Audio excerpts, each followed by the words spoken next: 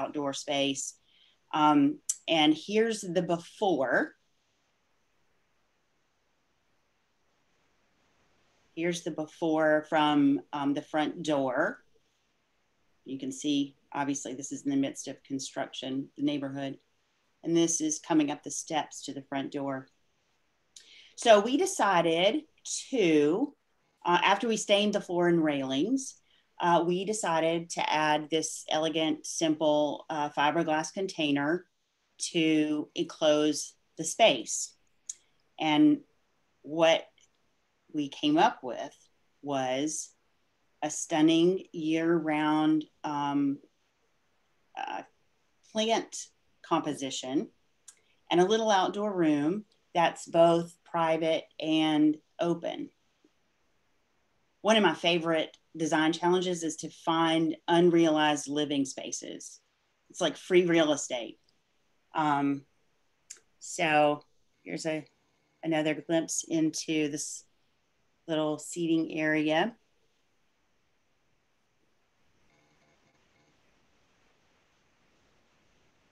And now she gathers here with her neighbors for cocktails and coffee.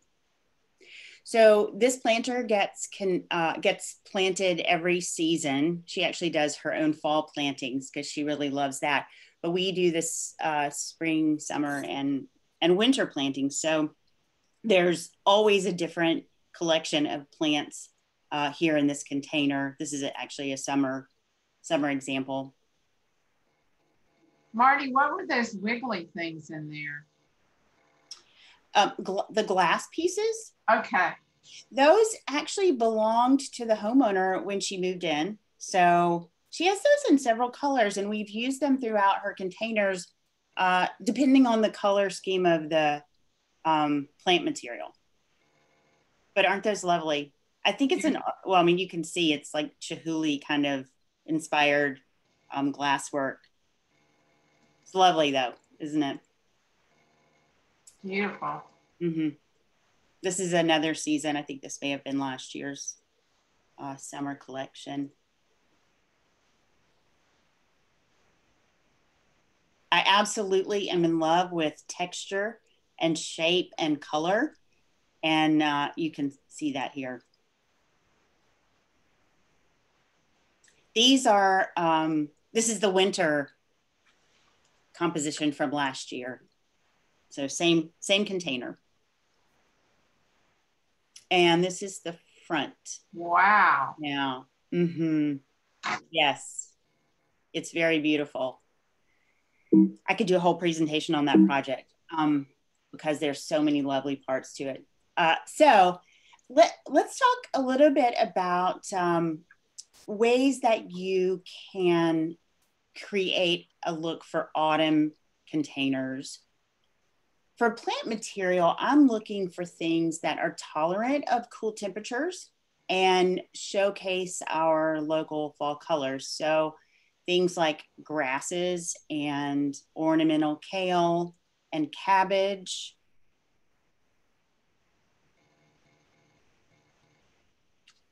I look for late blooming perennials that are cool temperature tolerant, like this sedum, which is autumn joy. I use that a lot. I love what this plant looks like when it begins to flower. It has almost a chartreuse bud. And then as the season progresses, it becomes darker and darker. And even the seed heads are gorgeous on this. This is also, there's some coleus in here and grasses. So many gorgeous grasses on the market these days. This is another early fall container. Again, that leaf and stem of the chard in the back, I think just ties the whole thing together with those hints of salmon and orange and yellow. This one again is early container after this salvia and the salmon colored salvia and coleus get nipped by the frost. We'll replace them with grasses or snapdragons, but the chard will continue to perform until we replant the whole container for a winter arrangement.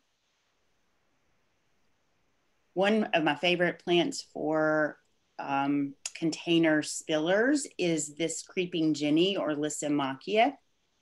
I have it planted in many containers and it just stays there from year to year. You got to be kind of careful about planting that in the garden because it can be aggressive, although it's easy to remove, but it can kind of take over a spot if you're not okay with that happening or you don't have a contained space. But that's a nice way to have consistency from season to season and things that come back. And I love that chartreuse color. I'm also in love with chartreuse. And heirloom pumpkins and gourds. So many gorgeous things on the market right now.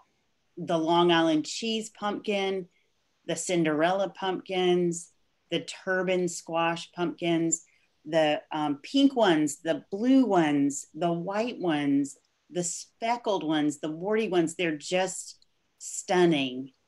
This is a picture of our before. We're getting ready to load these up to go to a job site. Simple arrangement trick is to stack 3 or more of these flat pumpkins with different colors and features and put little tufts of straw between the layers. Marty, is that just for interest or is that to keep it from rotting or? It's really just for interest, although it may help with the rotting a little bit because it'll give us a bit of space between them, just some air space. But I mostly just do it for interest. I find these heirloom pumpkins are pretty durable in terms of staying out in the weather. If you can keep them out of the sunshine when it's warm, then mine last. I mean, I've had some of these white ones that I actually continue to use through the holidays, meaning past Thanksgiving through the New Year, Christmas and the New Year. Oop. Too fast. Hold on. Going in the wrong direction. Marty? Yeah. I'm thinking that people would love it, and you have been doing this a little bit, but so many of these combinations are so gorgeous. I feel like people are probably wondering what the recipe is. If you feel like you have time to share that. Well, sure. So I don't really have a recipe. I usually will start with deciding whether or not I want to include evergreens or annuals, a combination of those things, deciduous plants. And I'm going to talk just a wee bit about that at the end, but maybe during the talk, I can say more about what the actual plant material is in each of these compositions. Like this is I believe this is red Russian kale. It's also an edible. And that grass, I don't know, Ruth, do you know what that grass is? I think that's an Everillo grass. It looks like that, or some kind of a forest maybe. Yeah. Again, the Angelina sedum and ornamental peppers in the corner. So I try to get a balance of things, interest from the leaf and the flowers, so that I'm not just relying on flowers for the color, but you can really extend the season by using really colorful leaves and things like the kale. And this one has parsley in it, parsley and pansies and chard.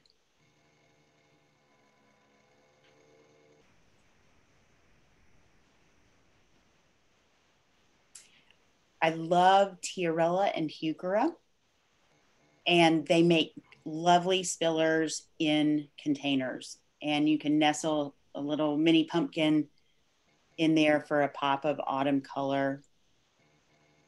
And Heucheras and Tiarellas, mostly Heucheras, come in such a variety of colors. even though this, and I don't know how to use my pointer, but the plant at the bottom with the veined leaves, that's the heuchera.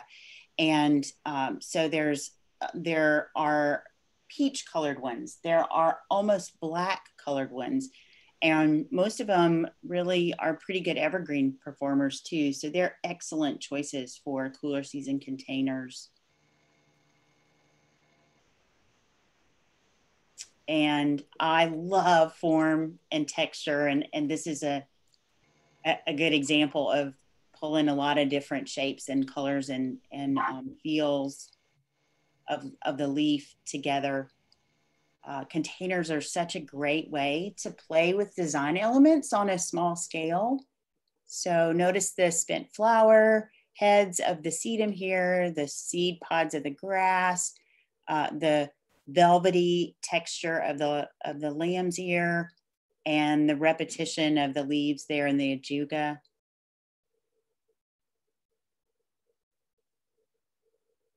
This is another early fall container with grasses and Rudbeckia, Salvia, Coleus, and a different kind of Lysimachia, which is what Creeping Jenny is, that wonderful yellow at the corner, which as the season went on, that really draped down and softened the edges of this container so beautifully.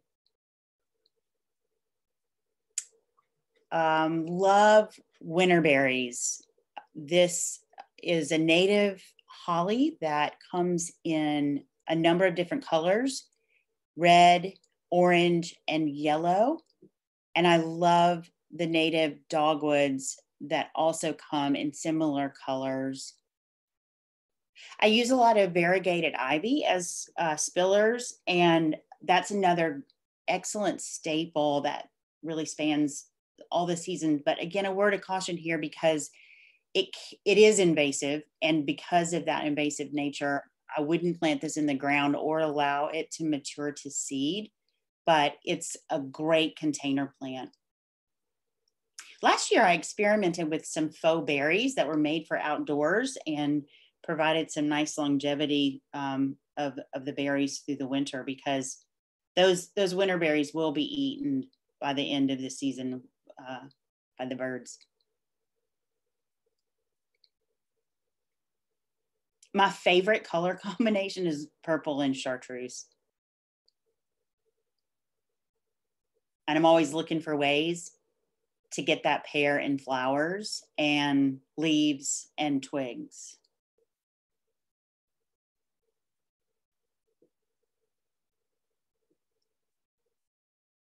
Again, a nice collection of foliage and blooms here. The Angelina sedum. I probably have Angelina sedum in 90% of my containers. And I love this variegated ajuga.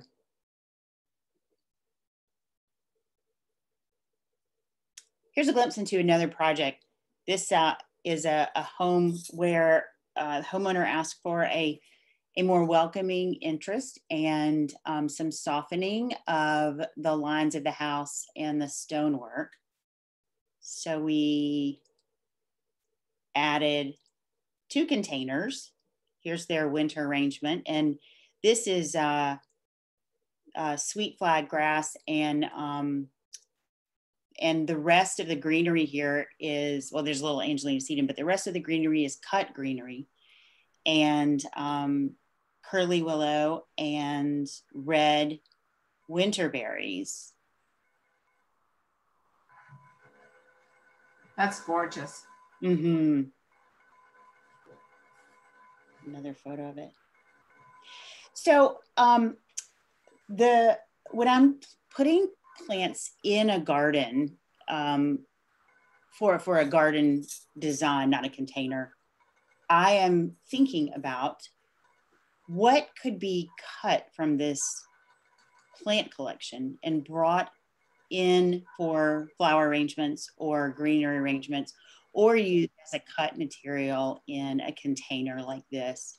So if you plant with that in mind, you can include some evergreens with variegation, some Chamaecyparis that has yellow foliage some junipers with blue foliage and berries, and things that are going to give you the interest in twigs and cones and dried options for your arrangements. And you can see we have pine cones stuck in this particular composition. And I think we just pulled those, put those in with wrapping floral wire around the bottom of them, and then sticking them in with a pin.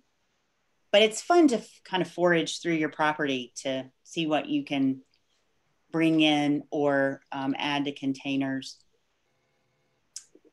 So ideas for winter.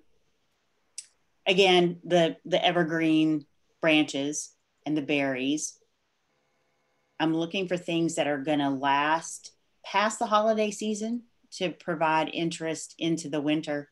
This particular container looked gorgeous March 15th. So we planted it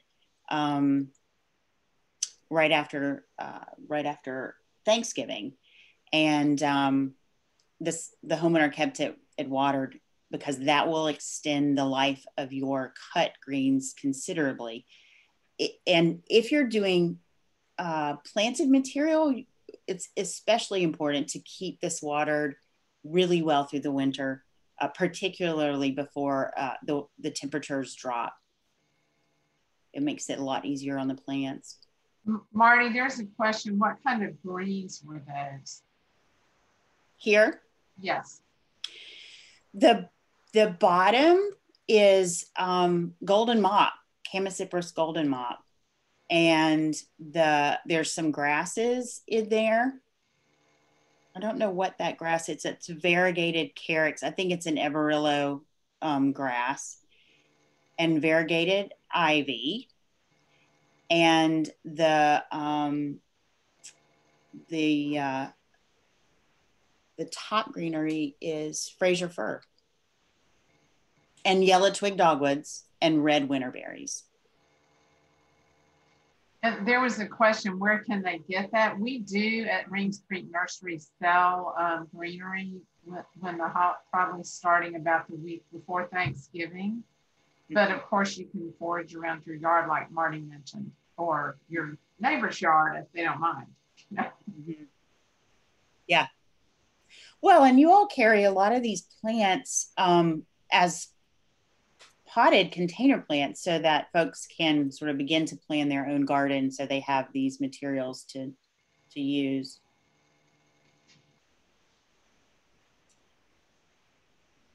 This is just a collection of curly willow, of blue cypress, berries. One of my favorite new discoveries is this fantail willow, which has these wonderful little white catkins on distorted stems. This is a yellow curly willow.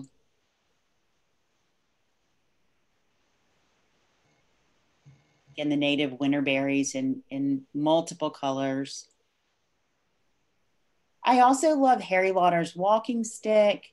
There are lots of different kind of willows as well that make really gorgeous accents or focal points. This is a similar design combination to the one that the question was asked about, except for the branching is curly willow.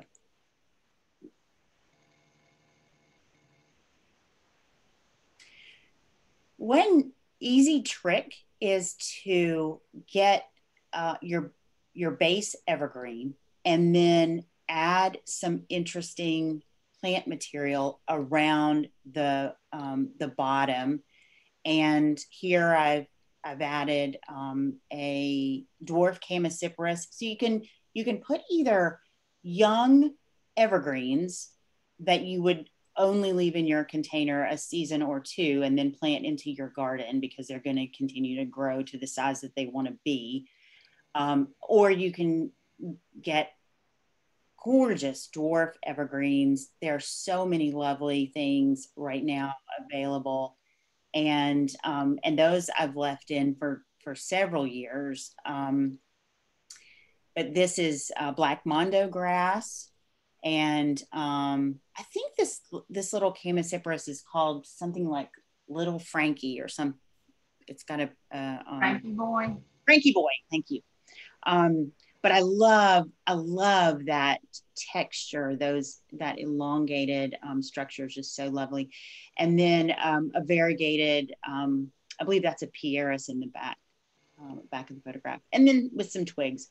So you can trade that out. In the spring, you could pull out some of those things that seem a little more winter-like and add petunias or calibrachoa or something that's going to give you a little bit more of a summer accent. Sometimes simplicity is the best solution. This is a classic container. I love the shape and the shiny finish of this blue container, and the interesting texture of this Chamaecyparis. It's just very basic, but stunning. I think the proportions are just really nice on that. Again, sometimes simplicity is the best answer. Love sedum hanging over the edge. I believe this one is Red Dragon. Does that sound right, Ruth? Red Dragon. I think that's. I'm not sure. John Creech? I'm not sure. I'm sorry. I think it's Red Dragon. But there are lots of, many colors you can use in the sedum because they're blues, they're yellows, they're reds, they're greens. Love sedum. One of my favorite plants.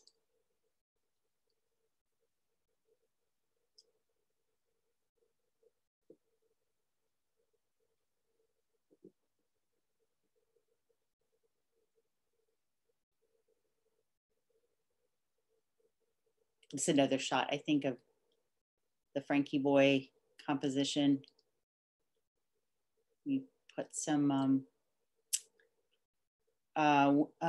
wintergreen, for those wonderful red berries.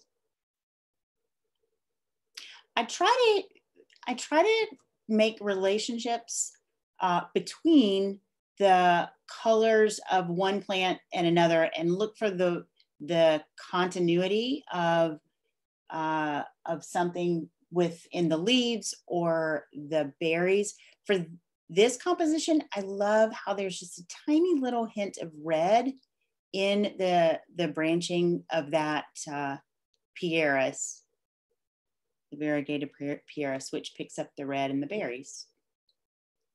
This is an arrangement for someone who asked that we do winter containers that don't look like Christmas.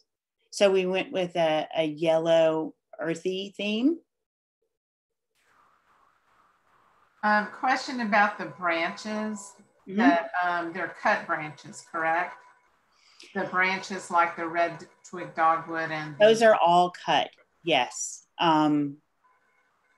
That's one plant that I wouldn't suggest putting in a container as a planting because it takes up valuable real estate with its root system, and it really doesn't help you in terms of how the container looks to have those twigs either cut. It makes no difference whether you got them cut and stuck in there or you actually have the plant. So I'd say grow those in your garden, the red twig dogwoods and the winter berries, and cut them. And then use your root space for other things in the container.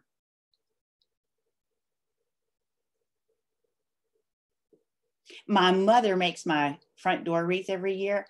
And I threw this in because I love her compositions, and I always get inspirations from her about evergreen options, magnolia and the dried hydrangeas.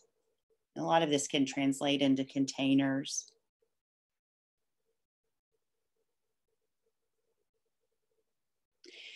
this one has one of my favorite grasses, the blue in the middle.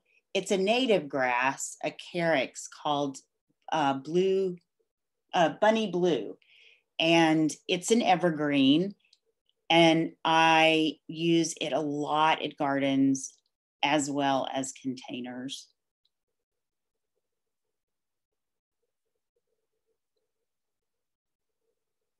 Here's an example that contains the fantail willow. This is a client who has a bit of a hybrid style in her garden of Asian influence and cottage. So these fantail willows add just a little bit, I think, of an Asian hint to her containers.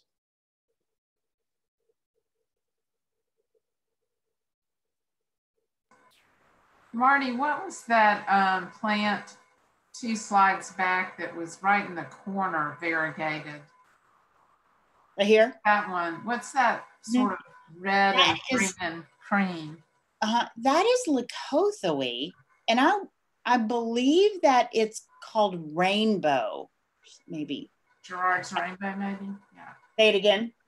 Maybe Gerard's rainbow, I'm not sure.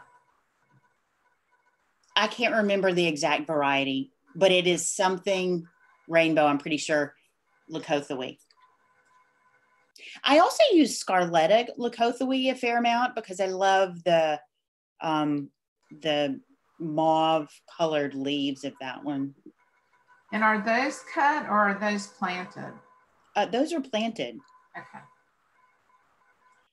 In this case, we would move those to into the garden at the end of the season.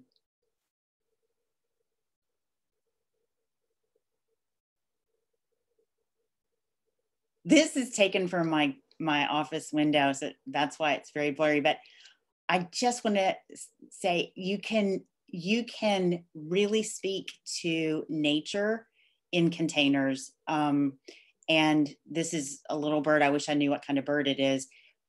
But eating the winter berries from the container outside my office window. So keep in mind when you're planting that you can plant for butterflies in the summer, and you can plant for birds in the winter and pollinators. So another project, this patio was completely open, and we added these containers to make a wall, sort of like in the first project that we talked about. So we created a seating area with beautiful grasses. This is a little blue stem. They do very nicely in containers.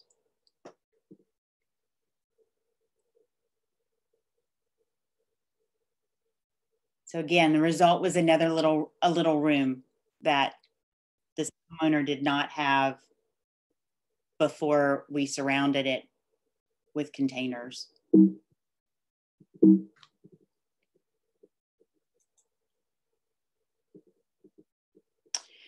So back to Ruth's question about selecting plant material, things to consider. First and foremost, what are the conditions of your site? Is it a sunny site or a shady site? You want to, if you're planting material, live material, you want to make sure that you've matched your light needs with the conditions. And there are different kinds of light too. Morning sun is softer and afternoon sun is harsher. And you might think that that's only an issue when the weather is hot, but actually when the weather is cold, it can be even more of an issue for containers, because if something is not going to tolerate, the quick shift from a cold temperature at night to a really hot sunny temperature, if it's getting direct sun in the day, you want to just be careful of what you're putting into those varying conditions. And think about if it's a windy site, if it's a site that gets a lot of traffic and animals or folks brushing up against it? Are there weight restrictions on a balcony or a patio, for example? And when you're choosing the container for your project, think about what kind of plant you want to put in it. And if you have something that's got a high sheen container, if you've got something that's going to be colorful or is going to be more muted, and is it going to be modern? Is it going to be more of a cottage style? So the more you can make the plant material relate to the container, the better they look.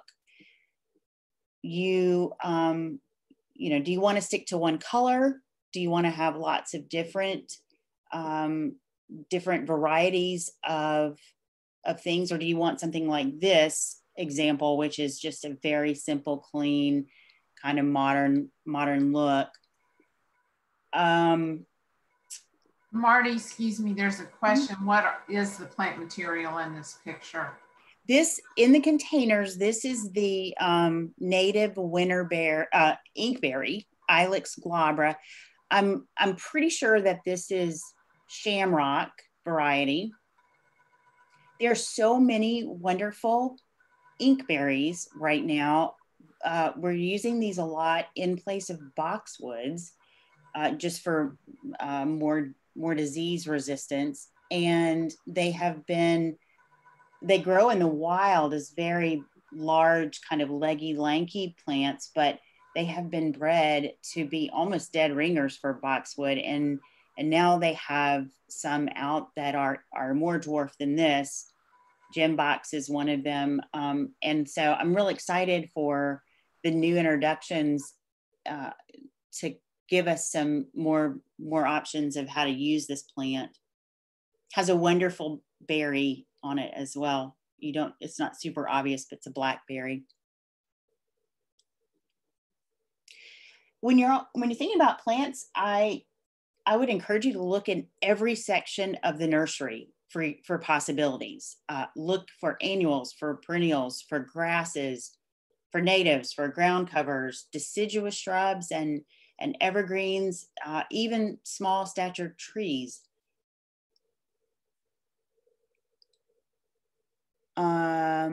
Let's see. Go. Okay. One more project. This was a house that needed some softening and some year-round color. So simple project. We got these actually came from Reems Creek Yard too. Got 2 of these that we put on this column. And then we planted it with simple evergreen, a dwarf evergreen. So this one can stay in there for a long time, and grasses and pansies and ivy.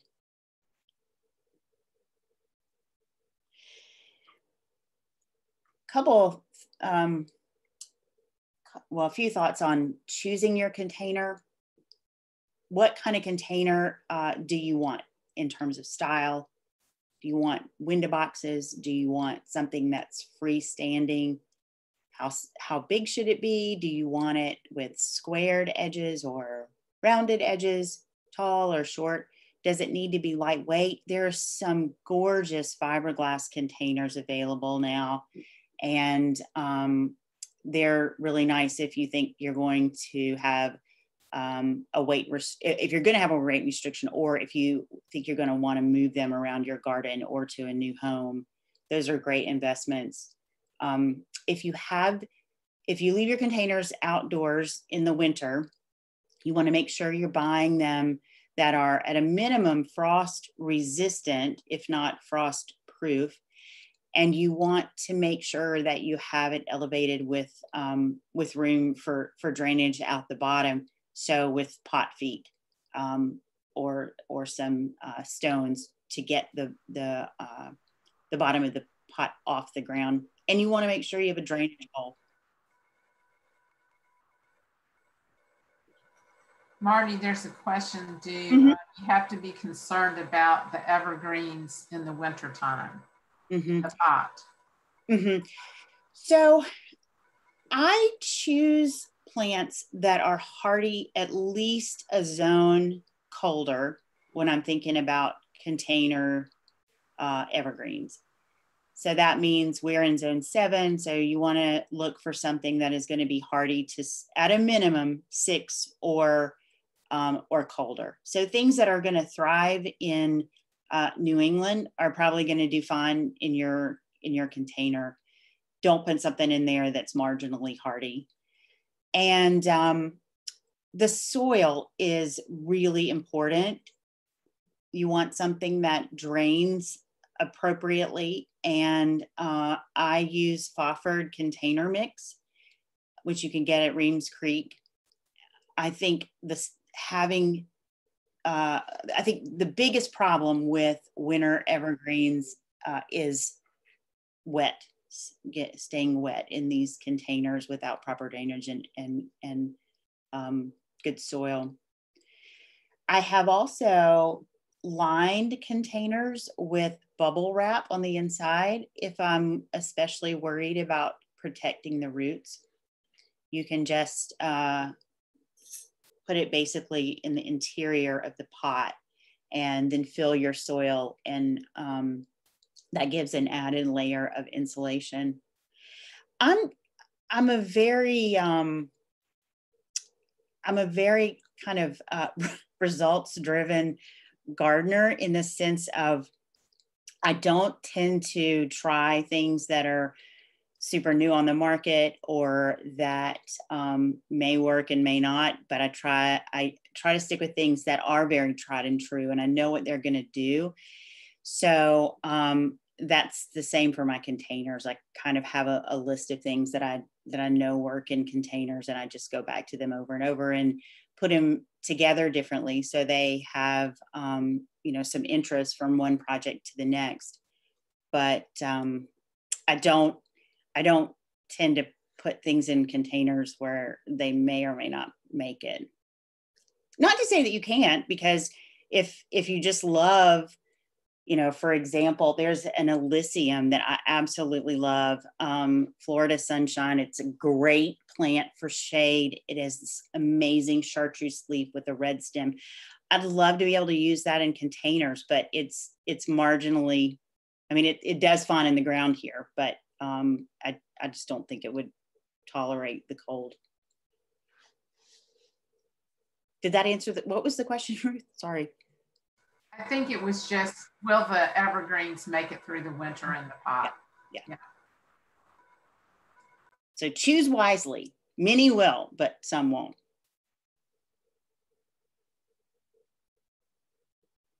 So, other questions or comments?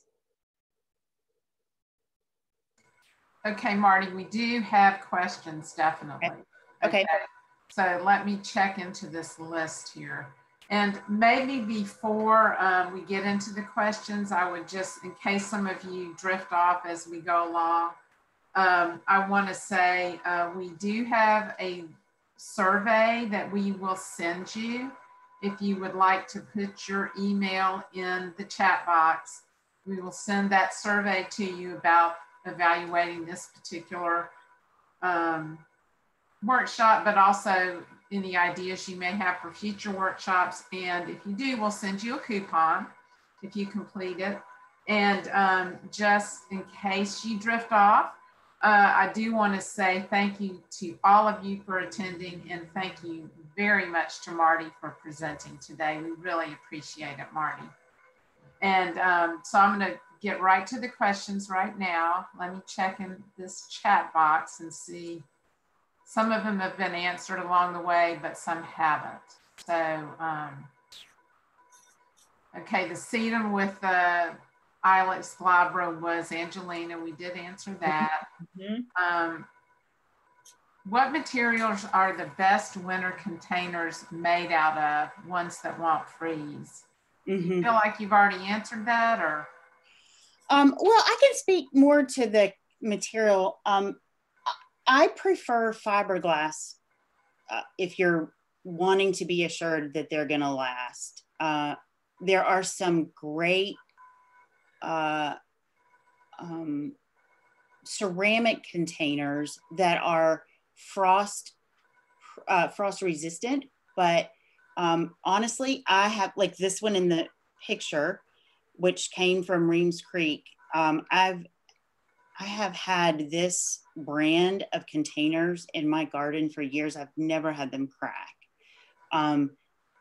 So part of it is the material of the container, and part of it is how you plant it and making sure you have that drainage hole and that you have it up off the ground so that it doesn't freeze to the ground. And you kind of get what you pay for. You know, there's some lovely things that you can pick up in big box stores, but you're probably not looking at things that are going to last you very long. Lovely meaning like they're beautiful, but they may not be you know, they may not be frost resistant even for more than a season or two. Do you recommend using pot feet? Mm-hmm. Yes. And there are lots of different pot feet you can use. You can get really gorgeous ornamental ones that have beautiful balls on the end that match your container. You can also get really simple rubber lifters. We use these a lot. You don't even see them. They're like little round. Where would you get those? I order them off of Amazon. I can't think of the brand of what it is, but I think you could you could Google pot feet, rubber pot feet. Okay. So next question, can you buy chard this time of year or do you plant seed?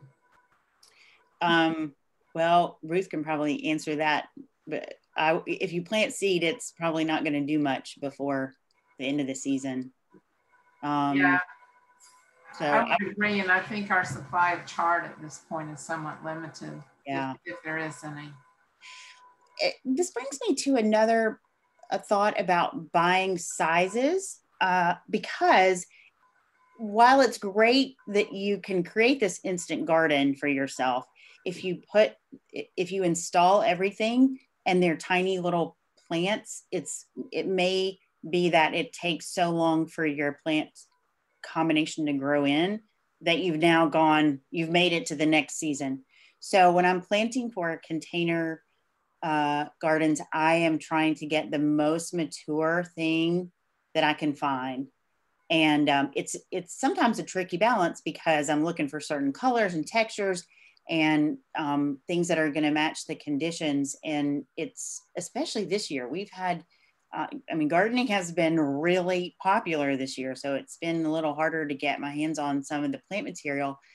But if you can buy a 1 gallon annual versus a 4-inch pot, I would get the 1 gallon. So you get that instant fill. So kind of the same thing with the chard. Like if I was going to put chard in a container, I would want to find the most matured chard I could get a hold of. Okay, this is just a comment from Janet. If you don't mind me sharing what I've done with my pumpkin stacks, like that is sponge them with 10% bleach solution when I put them out. They normally last through the winter. And so what I do after is spray paint them white, stack them again, and dress them up like snowmen. I even have a scarf and a hat and everything that I use. Love that. That's a fun idea. That's a great idea and a great tip. I'm sorry. I don't know. I haven't tried the wiping down with bleach, but I have heard other people mention that. But I love the snowman idea. There's someone I know who paints theirs red and puts like an aluminum foil piece that's crafted for the top of a Christmas tree ball. Awesome. So the next question, this is kind of a tricky question. I'm not sure if you're going to have time to answer this. And it's, anyway, what plant materials are poisonous to dogs and cats? Because that could be a very long list that you may need to go somewhere like, I think, is it ASP? ASPA has a list like that. Yes, they do. And so if someone tells me that they don't want plant material that's poison, I mean, so much plant material is poison. I mean, meaning that if you eat it, you're probably gonna not feel well. Not so much, you know, a serious reaction, but I will try to figure out why they're asking for it. It sounds like this person's asking for pets, and then look at the site or Google what are the plants you should plant if you're concerned about it. So then there was a question about the greens, cut greens, which we already answered, and then another question about, do we sell golden mops greens at Reems Creek? We do sell the bushes, and we try to sell the greens. We can run out of that particular green, but we're always looking for it. It actually is a great winter accent green. Yes. You can see that I love it because it shows up in a lot of these photographs. Marty, you may have answered this. What plants might live through winter planted in containers? Trying to think if there are other things that I haven't spoken to that are my favorite or on my favorites list.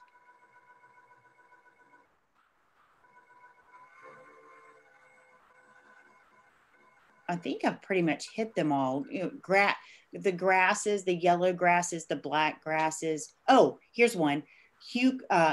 Hellebores.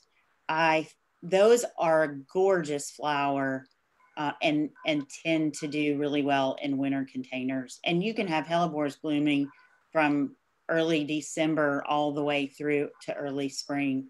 Not the same hellebore, but they come in a lot of different bloom cycles. And y'all, hellebores are also called Lenten rose. Yes, sorry. Here's a great question from Gary. Do you think it best to have all containers in a yard to be a similar color, or do you mix? And if so, what is suggested color palette? That is a good question. It's just personal preference, really. It depends on the style you're going for. These the containers that were in that enclosure. Let's see, this enclosure. This is probably 8 different containers here that we butted up together. And here I wanted something with very clean lines and the consistency. But if you're looking for something that's more of a cottage look or more of sort of a look of whimsy or an artistic look, then mixing and matching is super fun. And in my own garden, I have a little bit of each. Places where things where things read as very similar, even if they're different container materials, they have a similar color or they have a similar shape, some relationship to one another. And then I have, you know, I think it's just personal preference. My favorite color in the garden is this one in a container. This blue. And I installed these are ceramic containers, but I also install them as fiberglass ones that are, you can't tell these are all fiberglass. And you cannot tell if this is lead or if this is aged copper. And until you touch it. The finish on it is pretty incredible. So it's just, I think anything goes, really. So that blue color, this is a personal question.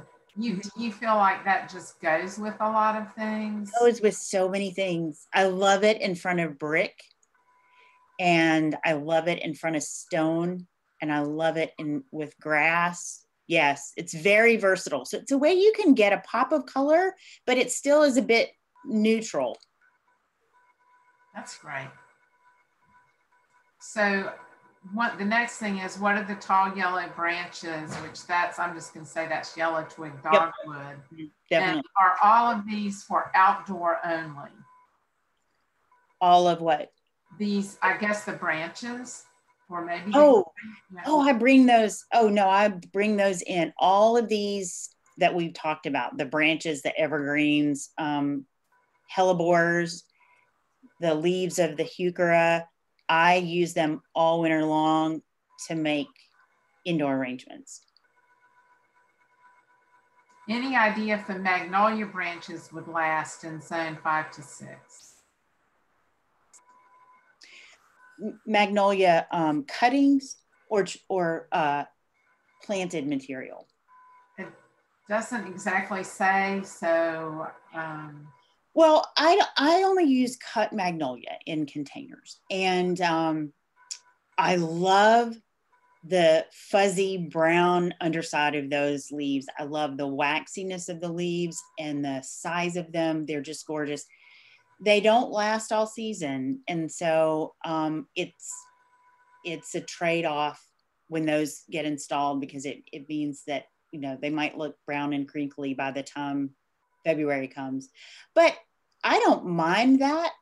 Some people do. Some people want them to look green, and they're just harder to keep fresh. Things that are easiest to keep fresh as a cut material is going to be junipers, the Chamaecyparis, the Fraser firs, and the cypress. What is the median inside the container for cut plants aside from water? What is the medium? Like, what is? They may mean like the pot.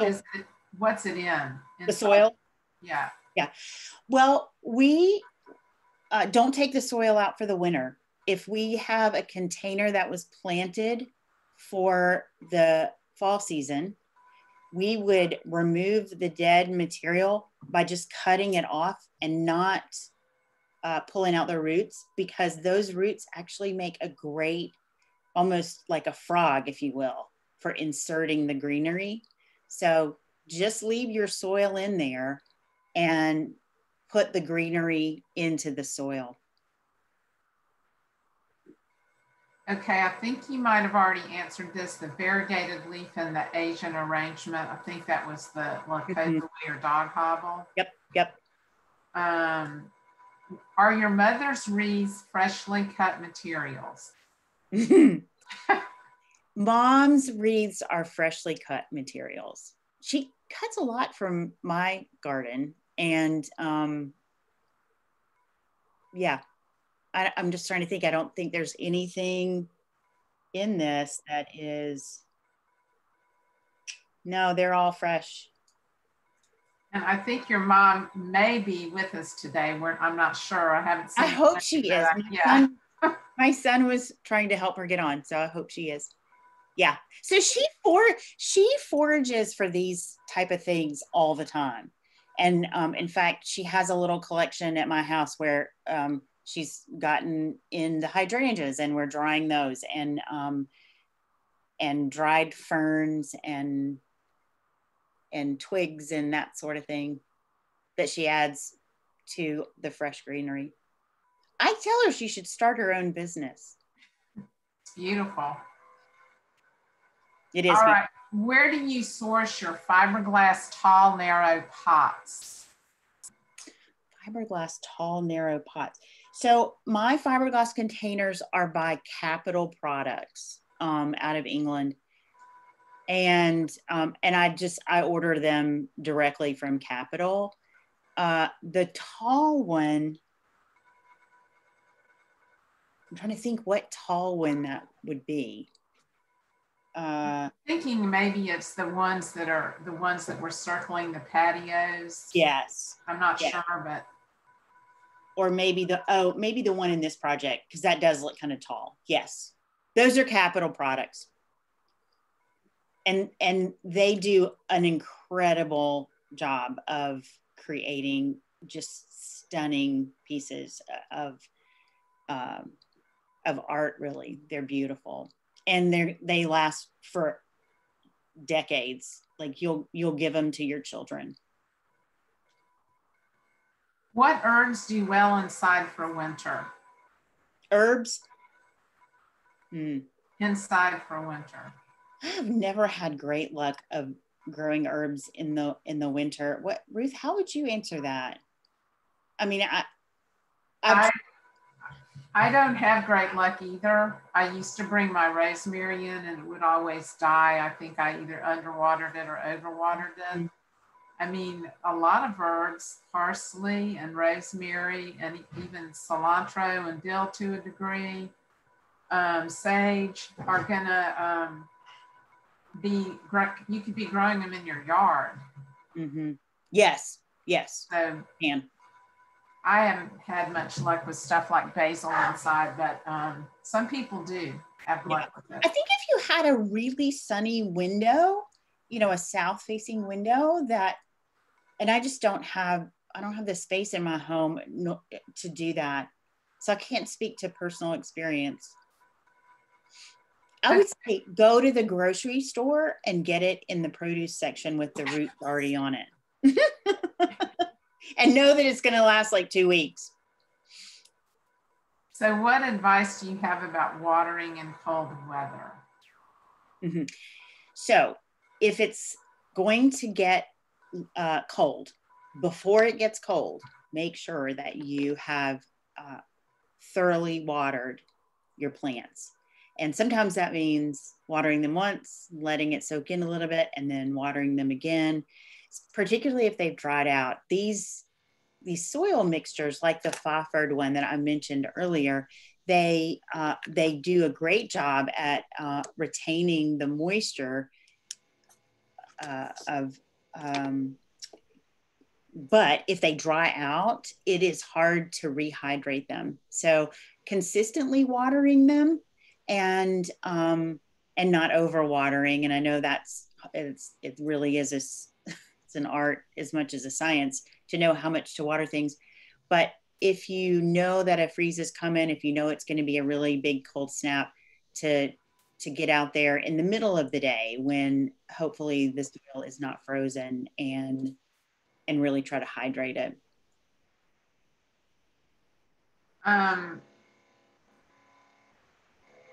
When you say that, do you use the container mix in the red bag that has the crystals in it? Okay.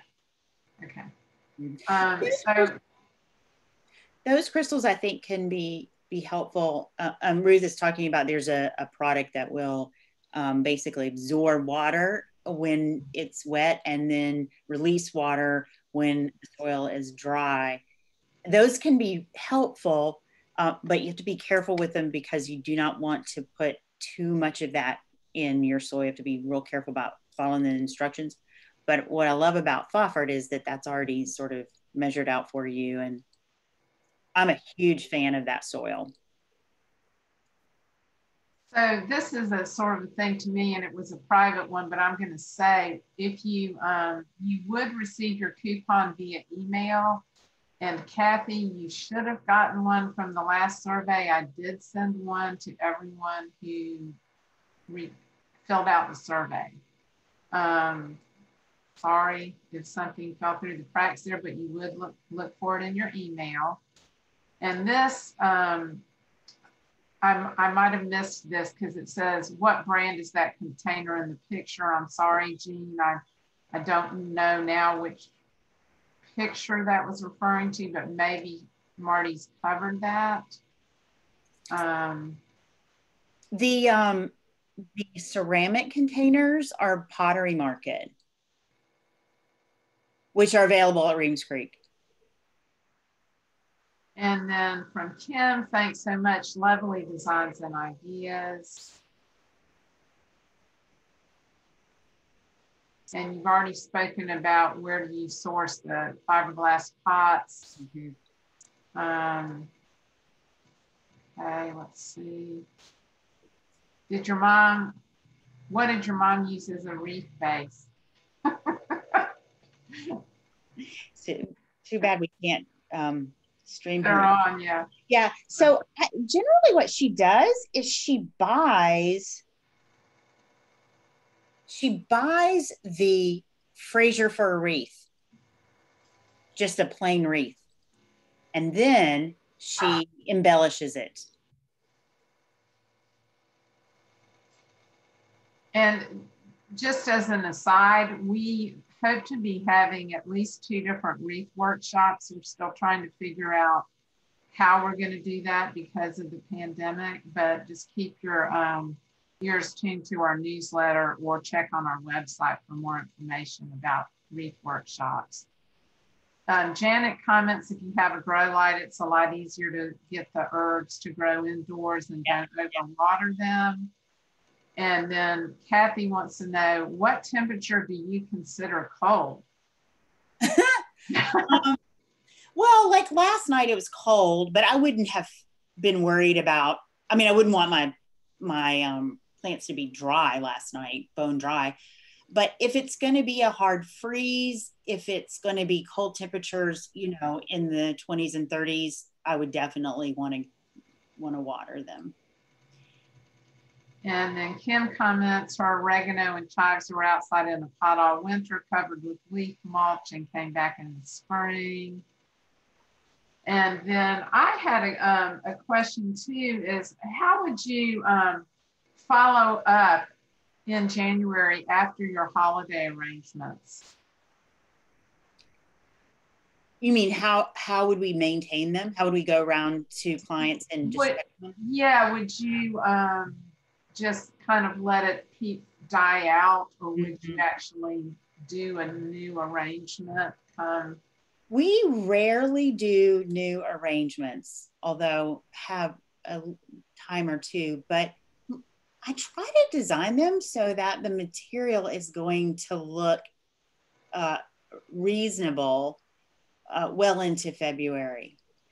And the client will often, if something dies, pull it out, and we plant them so lushly, so thickly, that if you have to pull out a few pieces that are dead and you don't like the look of, then you've got still other, a solid base there for the rest of the season. So it mostly lasts till after, well after the new year. It does make people very excited for spring plantings, though, for the spring refreshes. Yeah. So then Kathy said, thanks so much. I'm from way up north where we can't winter garden at all. I'm going to ask you, I feel like zone 6 is what we are here. I mean, we're really zone 7, but a lot of the New England is zone 6. Do you think, Marty, or no? Wait, what's the question? I guess she's just saying she can't winter garden up north at all, but maybe if she's in Minnesota, but New England has a similar zone as we do because we're in the mountains. Mm-hmm. Well, I mean, I guess maybe I was thinking about, the coldest places in New England. My guidance would just be to make sure that you're planting things that are are going to tolerate at least zone 6 in terms of cold weather. And it also, I mean, these zones are a bit, they're a bit flexible in the sense of, it's true, like your elevation makes a big difference. I've got microclimates here in my own, quarter of an acre that one part can tolerate things that another part can't. Or if you live like up on Reynolds Mountain and you've got the wind to deal with, and you've also got some elevation change there. So you have to look at each circumstance as an individual circumstance and think about all the different variables. The zone is only one of them. So if you could name like 4 go-to sun container plants, your favorites, and 4 go-to shade container plants, what would those be?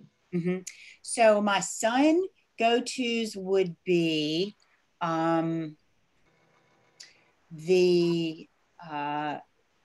inkberries, the chamaecyparis, the golden mop, the Angelina sedum, and a juga.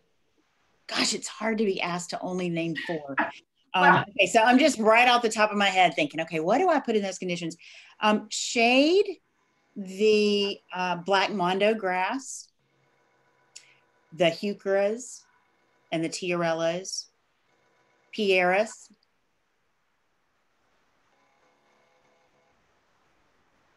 and the variegated ivy. Thank you. And then do you have a formula that you think about when you're creating a container garden? I really, there are formulas like the filler, thriller, and spiller, and they're kind of there are ways to think about it, but I don't do it as a formula. I know other designers that stick more to a formula.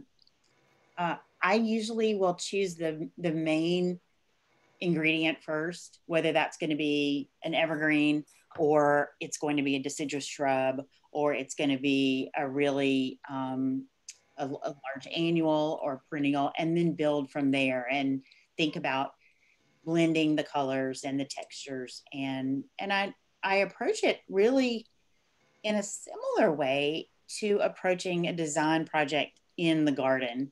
I'm looking for some repetition, some nice forms, and colors, and I don't have a formula. Okay, we've got one last question from Sally. How to deal with replacement, like as in seasonal replacement planting when the soil is frozen in February? Yeah, that's hard to do. My colleagues in northern areas like Chicago, I mean, they're doing their winter plantings before Thanksgiving because the soil's gonna freeze in the containers. So, and once that happens, you're kind of out of luck. You can force the twigs in there for some interest, but I think trying to remove the roots in those frozen conditions is, I mean, you could take a hairdryer or something, try to do it, but I wouldn't bother with that. I would just wait till it unfroze. Okay. Well, Mardi, just want to thank you so much. This has been so inspirational, all these gorgeous containers. And I also want to thank all of you for attending today. It's just wonderful having you with us. And do you have anything else you'd like to add before we say goodbye, Mardi? It's been such a delight. I laughed with Ruth yesterday. My husband says I could talk the horns off a bull about gardens. So I love the chance to sit with like-minded folks and share, and love those of you who shared your ideas with me. And I'm just very grateful for the chance to be with you this morning. And you can check out my other work on my website. It's easy to find. It's Gardens by Mardi, and you spell my name Mardi. And I have a newsletter that I try to keep up with. And if you're interested in being on that list, you can sign up on my website. So I'd love to have you join that. Thank you, Mardi. And you just got a slew of wonderful comments and thank yous, which I'll share with you in a minute. And thanks again to everyone for coming today. And thanks again, Mardi. Letson. My pleasure. Bye. Bye.